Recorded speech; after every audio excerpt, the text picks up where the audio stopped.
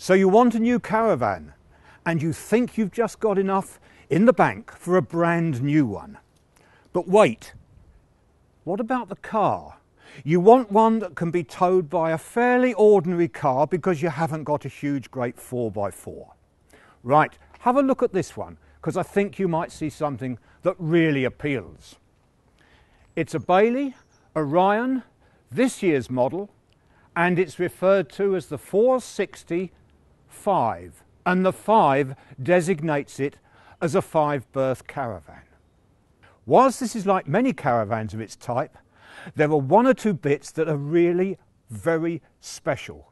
Look here, for example, at this nice glass fibre front that continues. It goes right up to the top, the window, and then goes right over the top, right down the back, without any joins. In other words, the rain isn't going to find a way inside to cause problems. Now the front, of course, has to be attached to the sides, traditionally done with dozens and dozens of screws. Not here. Bailey uses Alutech construction, which clamps it all together. Do you know, I really like that idea. Now wait, I didn't see any gas cylinders at the front. Reason? Look, they're here. Heavy things, but that doesn't matter because they're right over the wheel, and that makes sense. Wonder what it's like inside. Let's go and check. Well, this looks rather nice in here. A very pleasant lounge. Of course, this doubtless would be the double bed. And yeah, look at that. Radio, microwave oven, good quality tap, just like the ones at home. Yes, but this is fairly standard. A lot of caravans are like that. I wonder what's different. Now look, this is unusual. Instead of the usual plywood that can get stained, this is fiberglass too, and you can wipe it down easily. Another good point about this caravan. What's under here? Let's have a check. Oh, it's a water heater. Even in today's entry-level caravans, you get a water heater. You also get a space heater. Hang on a minute. I can't see it. It's not on any of the walls. Of course it isn't. This caravan has a Whale underfloor heater that blows warm air out. I've used one in the winter and wow, it works well. So what's in the middle part of the caravan?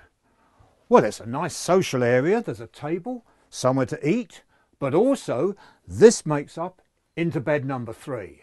And then over on this side, it makes up into bed numbers 4, and with a bunk, number 5.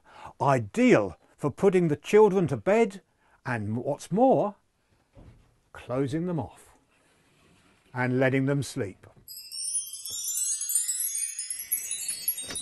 And thanks to the magic of television, here it is, beds all made up.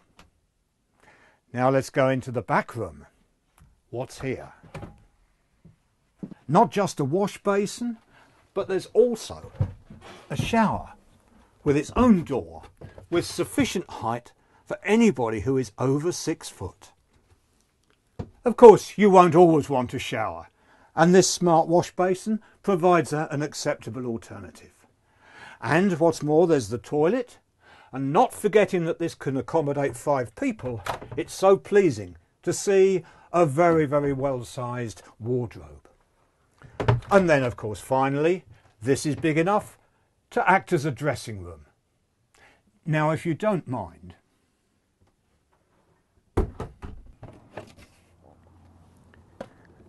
so there you have it, the Bailey Orion 460 5-berth. Ideal for any family with young children. One little problem, if you're going to Spain, you might want to have a fly screen fitted. And I must confess, I did struggle a little bit in sorting out the bin, but those are small points. I think this van is very good value.